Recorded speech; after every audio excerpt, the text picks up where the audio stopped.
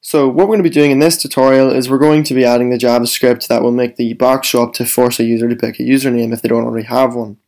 So the way we're going to do that is we're going to go to our index page and we're going to open some script tags. So we're going to create a function called check cookie, which will check if the cookie has been set, which is the username cookie. So you can see here we have two functions that run when the web page loads from the template. We have the check cookie function and we have the update function. Leave the update function alone for now. We're only focusing on the check cookie function.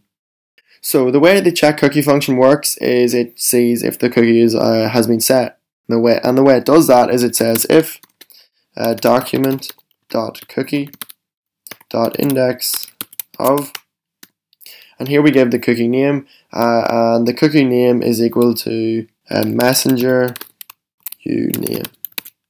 So here is the cookie we want to check for, and we want to say is this function equal to -1, because this means if it's -1 then the cookie hasn't been set. If it's not -1 then the cookie already has been set. So what we want to do here is we want to say show the login page if the cookie is not set, and then if the cookie is set we want to say hide login. So then we want to go up here and we want to create that function, so we'll say function show login, and this function is going to display the white BG and the login box divs. So we do that is just say document.getElement by ID. The first one is white BG. I'm going to say .style display equals inline block. Then we just want to copy this and paste it again and change this to login box. So now it's going to check is this cookie set, and we upload this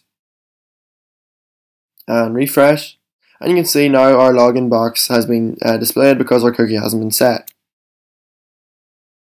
So now what we want to do is we want to create the function that lets the user pick their username.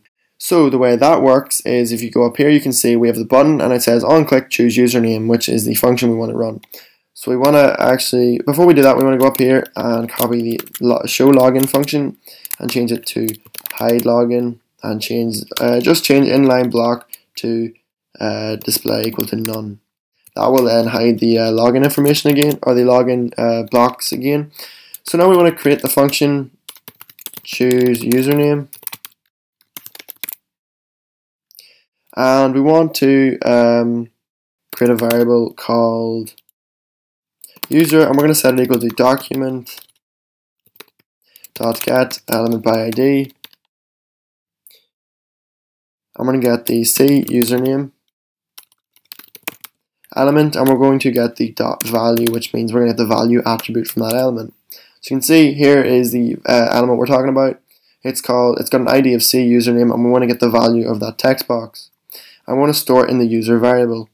Then what we're going to do is we're going to actually create the cookie. So the way we do that is we say document.cookie is equal to, and then we want to say messenger uname equals, and then we want to put in user. Then we want to run check cookie again, and when we run check cookie this time the cookie will have been set, which means the hide login function will run, which will hide the login script. We can in JavaScript you can omit the semicolons most of the time, but for consistency I'll just keep the semicolon in. So we'll just run this now, and we will refresh the page. We'll choose a username, which is going to be Francis. We're going to click choose username, and you can see the box disappeared. The way we can check the cookie has actually been set, which is obvious because the box disappeared, but you can check with the console. Ignore this error for now, that's just because we haven't defined the update function.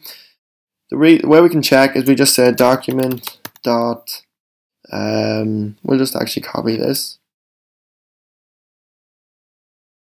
document.cookie.index of, and you can see it says 32, which means the cookie has been set because it's not -1. So that's it for this video. Don't forget to like, comment, favorite, and subscribe, and I'll see you next time.